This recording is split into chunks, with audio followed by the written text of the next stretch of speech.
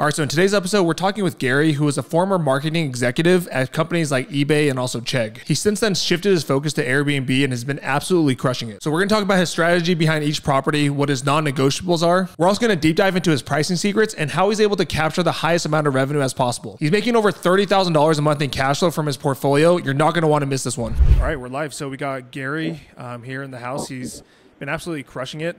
Some of the listings, just looking on his Airbnbs are just awesome and just kind of textbook of how you should be setting them up. So excited to be having this conversation with you, Gary. Hey, Preston, how are you? Doing good, man. So let's just kind of get right into it. So if you want to tell us about your background, maybe what you do for work, and we'll take it from there. All right, sounds good. So my journey, right? So I started in tech. So my background has been in marketing, in operations. I was working for eBay for 5 years, and then Chegg. Many of you probably heard of Chegg, education startup. So I was running their marketing team there as late as all the way into 2017. After that, I did a lot of marketing consulting. As I mentioned before, most of my work has been in marketing, advertising, operations, and stuff like that. And I really got into real estate investment probably when I first got my house back in 2006. So I did a lot of construction, did a lot of renovations. And luckily enough, my best friend since elementary school or middle school has been in construction since 2005. So me and him have been doing projects,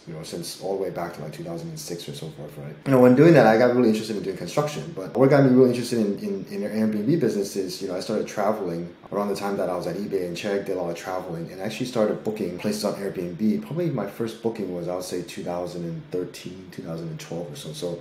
So over 10 years ago, that's when I started actually staying at other people's houses, right? And just looking at people's characteristics, like their own homes, right? Because I think Airbnb started when people were actually renting their own house out, right? So more like, they would rent the house out and then they would leave for a few days and you can stay at their house, right? One house I actually stayed in Helsinki, the guy was Finnish, and he had a lot of the same taste that I had, right? Like the same speakers, the same decorations, and it was such a close-knit environment. We were friends, we were pen pals, we're still pen pals and friends to this day, but we actually never met each other. I only stayed at his house, stayed in his bed, and so forth, right? And I got really interested in Airbnb. So kind of morphing that construction background and then that sort of Airbnb desire, and also the desire to kind of do construction and actually make things look really nice, then it really got me into Airbnb. Probably my first sort of Airbnb listing was about 2020, right? So I started dabbing into Airbnb for about 3 years now. And, using my marketing skills, using my construction skills, and also using sort of that the desire to make something look nice, and also, sort of me traveling to so many different places kind of made me into kind of like my personality, made it really, really interesting to be in sort of full-time doing Airbnb and doing, property management and property investment. So that's where I'm at currently. Gotcha. No, thanks for the background. So clearly you kind of seen from all market cycles dating back to 2006 and, into that, financial crash of '08, kind of leading up to now. So you kind of seen, Airbnb from its infancy literally to, where it's at today. I know, your shirt says Home Collective. So is that your property management company, or what does that company do? Yeah, this is my home. This is my property management company. So most of our properties right now is in Austin. So not only do I,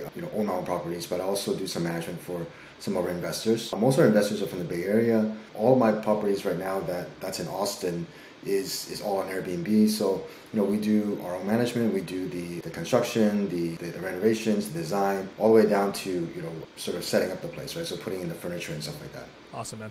Yeah, and your listings are awesome. We're going to get into those here in a little bit. Let's talk about your very first property. So let's talk about, how'd you find it? Why Austin as well? What are some of the reasons that drew you to that market? So let's start there with your first property. Yeah, so it's funny, right? So my partners at the current construction business here in the Bay Area, we together saw an opportunity in Austin. This was back in 2020, sort of right after COVID hit, right? Where, there was a lot of uncertainty in the construction business, a lot of uncertainty in the real estate business. And what we started seeing was there's a lot of houses in Austin, and a lot of people started traveling, not traveling outside of the U.S., but traveling inside the U.S. Austin is an interesting place, right? Because it's right in the heart of the U.S. When they first started before Silicon Valley, a lot of people saw Austin as not only as the sort of the mid sort of Silicon Valley, but a lot of companies actually were moving there even before coming into San Jose or the Bay Area. And me being from the Bay Area, I really saw, Austin is very similar, right? You have a lot of people moving into Austin from many different places, a lot of tech companies. eBay is also there, right? I have one property that's walking distance to eBay in Austin, which is funny enough. Apple campus is really close to a couple of my properties.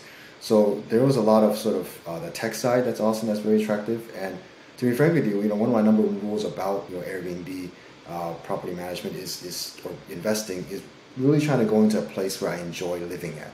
And Austin is one of those places I could totally see myself moving to. Like I mentioned before, the tech background, but also just the entertainment value of Austin, right? So they have a really pretty downtown. There's the Domain area, which is very up and coming, and then they also have obviously the lake and the outdoors, right? So it's a place where I love to travel to, and it's a place that I saw a huge opportunity because of all the tech investment that's been in that property or in that area. Yeah, I think that's an overlooked aspect of it, right? Because a lot of people were, chasing the returns, obviously wanting to make this a side business or, full-blown business. But, the other aspect too, like, because we have properties where we like to travel to, and we've done that. We've done a family vacation at one of our properties in Arizona. It's cool where we can just kind of create memories, for our family. Of course, the cash flow is good as well, but I think that's an overlooked aspect of investing into Airbnbs. And funny enough, me and my wife were talking about, because we've never been to Texas, but we want to go, and obviously Austin's high on our list, so I'm definitely going to be staying at one of your properties when we're down there. No, Austin is a lovely place, right? And I think to add on to that, right? So back in 2020, so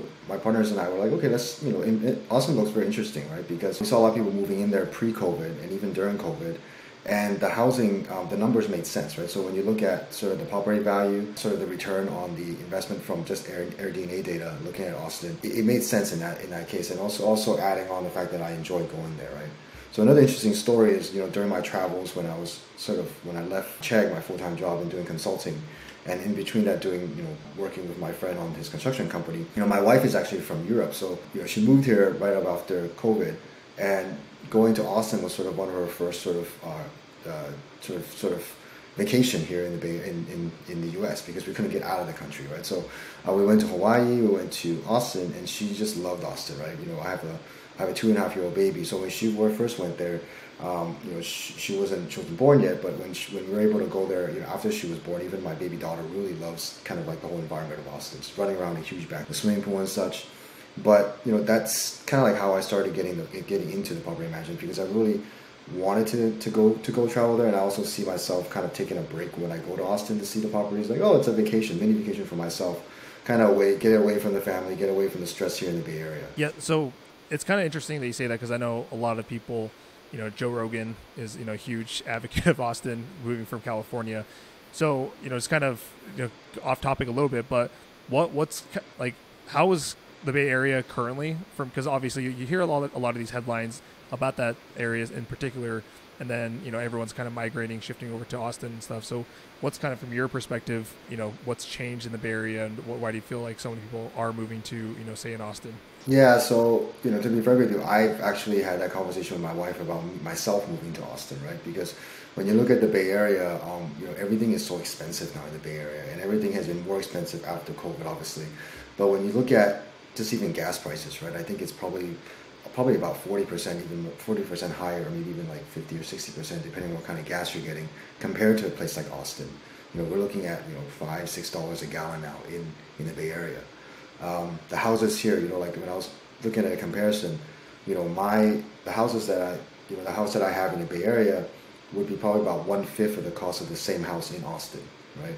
And we're also, my house right now is probably about 2 miles away from Apple, just like the house that I have in Austin. And you're looking at, at least seriously like about 5 to 6x difference in terms of the prices. I always joke with my friends, like I'm living in this really weird situation where, I'm living in a really expensive place, but I'm making money in Austin, where I'm paying, high property taxes in Austin, but I'm also not getting the benefit of the no state tax in Texas because I'm paying state taxes here in California. So I think that's where a lot of people see it, right? And with the change in thinking about people migrating to right now we're doing our interviews on air, and obviously we're hundreds or even thousands of miles apart. A lot of people are starting to work remotely as well, right? So that kind of eliminates the need to stay in Bay Area where it's really expensive. And if they move to a place like Austin, it really makes sense, right? Because if they're dialing in East Coast or West Coast, they're kind of right in the middle. It's interesting, and it's something that I always thought about, but I never really actually moved because my family's here, a lot of friends here, and I kind of like the fact that I could just travel to Austin probably once or twice a month right now. So that's what I'm currently doing. Nice, love it. And you're clearly can be a spokesperson for Austin, and I'm sure they love that too. So I'm going to share my screen here real quick, pulling up one of your listings so that we can kind of get through some of your thought process behind this. So this is one of your newest listings, which is, clearly just from the first few photos, you've done an amazing job. So let's kind of go through the pictures, kind of get a thought process. Cause I always preach all the time, right? Your photos are going to be your main seller. And the way that you organize, because a lot of people don't really understand like what goes into making an Airbnb listing great. In this particular case, you've highlighted, and I totally agree. I think like picked the perfect picture to kind of really bring that person in that's scrolling through Airbnb, and then kind of figure out more about your property. So let's kind of talk about your thought process behind each of these photos. Yeah, so a couple of rules that I have, right? So I think number one rule that I talked about is really sort of enjoying kind of having really an Airbnb or a place. If you're really going to market this Airbnb, you really want it to be some place that really want to stay at. So either the city or even like in Austin, right? Like even if you pick a city that you like, you really want to have that property be something that you yourself would want to vacation in, because you really want to put yourself in someone else's shoes, right? And then the second piece is really understanding your city, right? So, just an example. So Austin gets really hot. So I think right now it's probably above 100 degrees there right now in the beginning of June. And in July and August, it might even get to 110, right? So having a pool is like a main necessity in a city like Austin. And in comparison, if you're comparing the Bay Area, having a pool might not be something that really someone looks for. Out of all the properties that I have in Austin, every single property that I'm getting now, I'm really trying to target something with a pool, because that to myself is understanding my city, right? Because in that city, people go to that city, they're looking for outdoor space, they're looking for a pool, they're looking for a place where they can relax in 110-degree heat. So that's the first piece, right? And also really understanding kind of like what the key dates, what the key sort of things that people go there for. So the second picture, I don't know if you can actually look at that, but the second picture I actually created that picture. So I don't know if you can really see it, but I actually had that custom made. So there's a sign that says "Bad decisions makes the best memory," and on the bottom it says Austin, Texas, right? So I really want people to take a picture under that, so they can promote not only my property but also promote kind of the city in itself, right? So this third one is really like I've kind of already dived into it. It's kind of like the amenities, right? So people look for pools, people look for pool tables, right? I decided to put a lot of arcades in there because then it can attract not only males but also females, but also males as well. I also try, if you keep flickering, there's a lot of things that I also put into this, right? So the bed selection, right? So I really wanted to get as many beds in this house as possible, because knowing that there's a pool, there could be some kids in there could be adults. So a couple of the rooms, I made sure that there's bunk beds for the kids. There is full-size beds, there's queen-size beds, there's king-size beds. So there's an array of different places where people can stay no matter who they are. If they're the adult, they're a teenager, or even like a 5-year-old, they all have a comfortable place to stay at. Because now I'm trying to maximize for sort of the family stay as well. And then the fourth thing that I really want to look at is also the guest selection. So when you look at the property itself, it's just funny, right? Because when you think about the pronouns, right? So people are starting to do this now. So, on your LinkedIn profile, there's the she, the her, the he, the him, the they, or the them, right? But on a property, I also try to do that as well. So in this property, I'm trying to go after more of the females, because from my understanding, right, and also from my experience, males and females tend to like different things in their properties, and they also have different behaviors, right? So this house is a little bit closer to the neighbors than I would really like. So that's why I made the fence a little higher when I redesigned the house. So these are actually 8-foot fence. So that way the neighbors can't even see me even from the second floor. But also I really wanted this house to be more female, because I noticed that just from my previous experience, females tend to be less rowdy, right? They tend to be less, doesn't play music as loud. It's not going to bother my neighbors as much, and that works for this closer space. So that's why for this particular listing, I decided to put a lot more Instagrammable items, such as that, Austin neon light that you saw, or even that one on the bottom right hand corner here, that ooh la la sign. That's also to kind of attract more the female sense, right? And even when you click on that picture, there's actually a photo booth in this property as well that does Polaroid pictures. It's in one of the pictures, yeah, right there if you go to the next photo, there's a Polaroid camera right there, and there's a mirror that they can actually take a picture, like kind of look at themselves before they take these Polaroid pictures. So I really wanted to target the female side. And that's kind of like, if you see a lot of the stuff that I put on there, it's starting to get more sort of targeting the female crowd, right? And then the males also, some of other listings are more male dominant, right? So I put more like sports games in there. And for the males on the other side, right, even though they're going to be louder, but to be frank with you, they actually complain a lot less about these properties. And Preston, you might be able to say this as well, right? So, not to generalize or anything like that, but a lot of times, the guys would be louder, they might break things, but they're never going to really complain about something that's broken. Whereas the females, if they see something, as simple as, oh, the light doesn't turn on, or, they're missing a hairdryer, you'll get a message and you would have to kind of deal with that, right? Where the guys, they probably don't even care at all, right? So with this particular house, is more male centric. So you see this, the grill, the big sort of Texas style barbecue grill. There's a pool table, there's a ping pong table, and the ping pong table, so many people actually play beer pong there. Like, I have a camera that's on the exterior of the house. So I see people that come in and out, and most of the guys take advantage of that ping pong table as a beer pong table. So this house is definitely more targeted towards the males of the genre right here. So this one is a second property that you're looking at. This one is also in Austin, North Austin. So this one has been around since July. Yeah, and quite interesting enough, I think I think this actually is a really good segue into sort of my next thing that I do with my properties, right? So if you look at the check availability here on this listing has been kind of fully booked out on every single weekend for the whole summer, all the way up until about October. And that's been actually booked out since maybe I would say about February. So starting in February, it's been already booked out pretty much every single weekend all the way up into October. And I talked to a lot of people about this, right? A lot of my friends who also manage Airbnb, a lot of my friends who are investors, right? And a lot of them were like, well, Gary, maybe you're just underpricing it, right?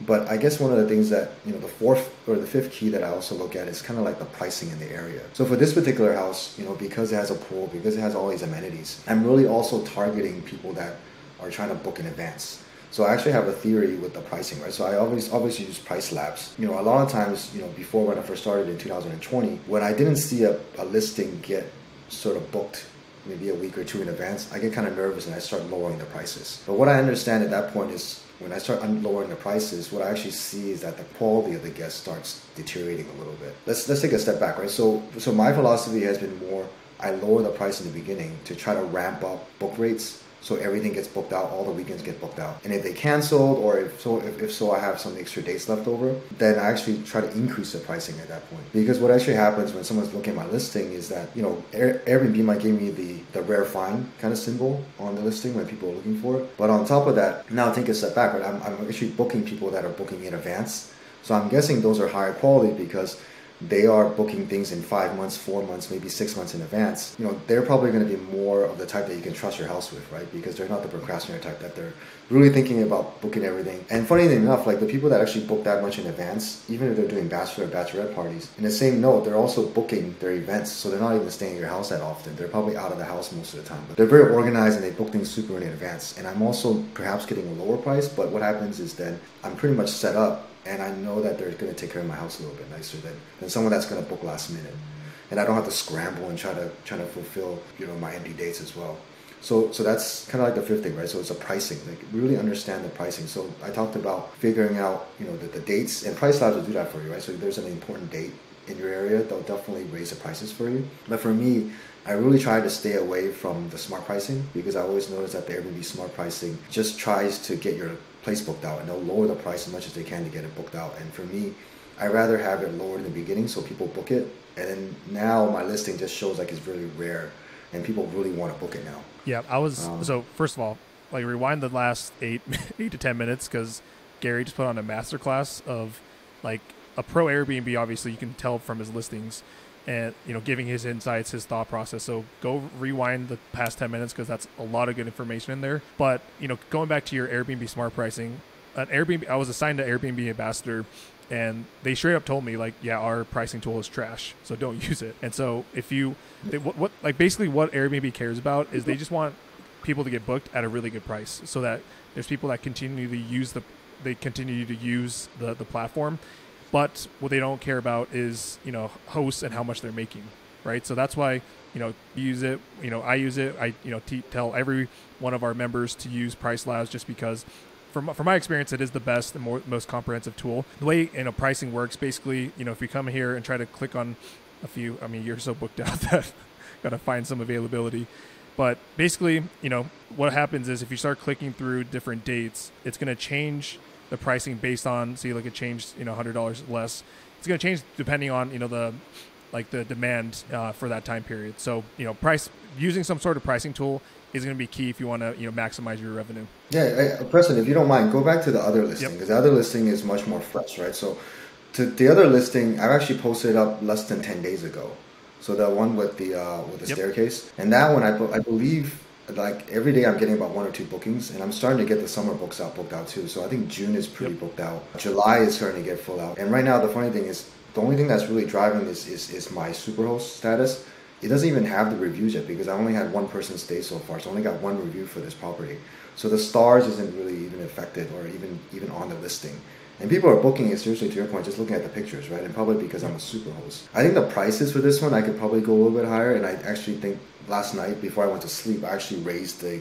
So it's a Price Labs does like a base price, right? So the base price for this one, I believe before was like $448. And I actually raised it to $548. So I raised it by $100. So now let's see if I get some more bookings, right? But I'm starting to get most of the summer days booked out as well. And since we're on this topic, right? So understanding the pricing. So, you know, one other thing that I really stress, right? And I don't know if you agree with me, Preston, is that I hate the monthly rentals. I really do. I hate that. I don't like the weekly rentals as well. And another thing about Airbnb pricing is they always try to force you to do these sort of monthly discounts and weekly discounts. And I hate it. And I'll explain in a second, right? So they would probably say like, oh, monthly discount should be like 35% off. And then, you know, weekly discount, they'll give you like a recommendation of maybe like 21% or something like that.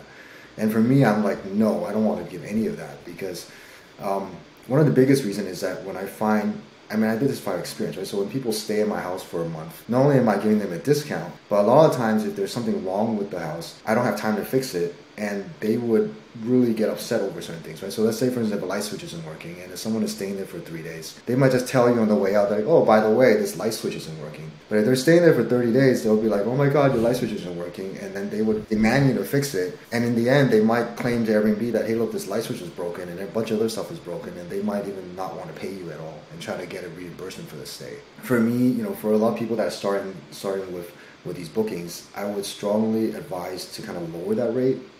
For me, I think the weekly discount rate is less than 10%, and the monthly one is probably about somewhere in the teens.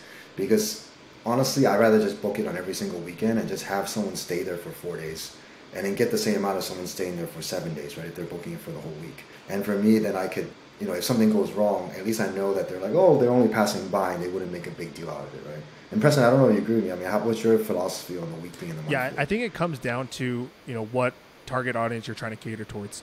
So obviously, you know, the way that you set up your listing, you're going to be able to charge a premium to, you know, bachelor parties, bachelorette parties, and so on. And so clearly, like just from your pricing and also the way you set up your listing itself, you're going to attract a different person or a different sort of clientele versus, you know, let's say if you just kind of made it a little bit more plain Jane, where it would just, you know, none of the huge like amenities like a pool, you know, like neon signs, game rooms. That's probably going to attract more of, you know, someone that's interested in like a long-term stay. But I do agree. Like a lot of people think that midterm rentals or weekly rentals are great because now your calendar's getting booked up. But a lot of the times those are going to be the pickiest people because, like you mentioned, they're going to ask for, hey, like there's like a dust bunny in the corner. Like I want the cleaning fee reimbursed. I've noticed there's a lot more things because they're actually going to be living there for the next week or 2 weeks or 3 weeks. And I remember we had a guest stay for, I think it was like 6 weeks once. And I mean, obviously, like for the most part, they were a great guest and we got a lot of, you know, revenue from that stay. But they literally wrote down like 2-page document worth of, you know, items that we needed to change. And obviously, like I'm going to take criticism well, just because I want to have the best experience for our guests. But 90 to 95% of the items on that document was just complete BS. And just like, I don't know how a sane person could like say those things. But anyway, so I do agree with you. But of course, it's going to come down to your market, your property, and all these other factors. And of course, midterm rentals, you know, longer term stays can be lucrative. But yeah, I think I'm on the same page with you. Yeah, and the cleaners hate it too because when they come into the house, usually they exhausted pretty much all their supplies, and on top of that, they probably leave a bigger mess because they've been there for 30 days, right? Whereas someone would be there for 3 days, and then that cleaning is a lot easier, and it's going to be, you actually really want your place to be cleaned multiple times in a month, whereas once a month, you're going to see a lot of issues, right? Yeah, and I think getting back to this, right? So another thing about the property is also understanding the city, but also the amenities too, right? So for this listing, since you're looking at this, right, it has a swimming pool. I think this actual house also has a sauna in it too, right? And then also the jacuzzi and all that stuff. And I think we were looking at, I think Preston, now you and I were talking to one of the one of our members, right? And then her name was Lila, and she had a house, I believe, near the ocean. And then I suggested putting like sort of this kayak there, right? And I think based on every single house, understanding your city, you'll be able to put some of these amenities that fit your city, and you really need to do that because at the end of the day, right? Like I have some listings on here that don't get as high as bookings because, these houses get a lot of bookings because not only do they stay a lot of people, but they also have really rare amenities such as the sauna, such as the jacuzzi, the pool, able to fit 15 people. So when you look at it, like even a big city like Austin, there might only be a handful of places that have all these amenities. But if I take away a pool, if I take away the jacuzzi, if I take away the 15 people to only 10 people, now, the filter becomes very, very, you basically are in a competition with a lot more properties, right? So the property that we talked about with the boat, if they can add that a boat, I think the boat is one of the options, right? So that if someone actually was looking for a boat in that city, then your house becomes that filter that actually is one of the houses that has it. So that's another thing you really want to think about is not to make a plain Jane house where you're in competition with thousands of other houses because there's no way you're going to get your house booked out that way. So for me, I really look for a pool, look for these amenities, not only because it fits my city, but it also separates me from my competition. And every city is different, right? So, like I mentioned before, I live in the Bay Area, Silicon Valley. A pool here isn't very important. And something that's really important here would be like a dedicated space, right? Like if you had like your own private office with a bunch of computers, bunch of stuff in there because people are coming in here for work. So if you have that could be something that's attractive, like, attractive to someone else, right? I think a place like Kissimmee or Orlando, right? So I have some friends who own properties there. A pool becomes a very, very important attribute there because obviously, once again, it's so hot, but people that go there are for kids or vacationing there and they want to have that pool. So, a pool I was talking to a couple of my buddies who owns property in Minnesota. A pool wouldn't make sense in Minnesota, right? So these are attributes that are different amenities that might not fit in different cities. So that's why you really have to understand your city to understand what the amenities will really drive up your bookings. Yeah, 100%. And obviously, like the biggest theme there was just to do your market research, understand your market, and then cater towards the right clientele as well. A lot of great insights. Clearly, you were very successful at your marketing career as well because you're thinking about it in all the right ways. So kind of shifting gears a little bit. So I know people are going to be interested. Obviously, you have some killer listings. So what's your current monthly cash flow from all of your properties currently? So right now I have 7 properties that's currently live, including this one. I think there's going to be one more coming. It's about 8. So each one of them I'm targeting. So for some of the bigger ones with a pool, I'm trying to get a gross. My target is usually about 10K a month on the gross. So when you back into kind of like what that's going to net, so probably a successful one is going to get you about 5 to 6K positive in cash flow per month. Now, for me, I'm a little bit different. I think a lot of students are doing more of the Airbnb arbitrage. But for me, because one of the reasons why I'm not doing Airbnb arbitrage is because you see from the properties, I'm putting a lot of investment into it. And I really don't want to do the arbitrage and have the owner come in after 2 years or 3 years and take the house back, right? Because then I'll just basically be spending a lot of my design work and a lot of, like as you see in this picture, the staircase and even that drop ceiling on top of the pool table, those are all amenities that I put into the house.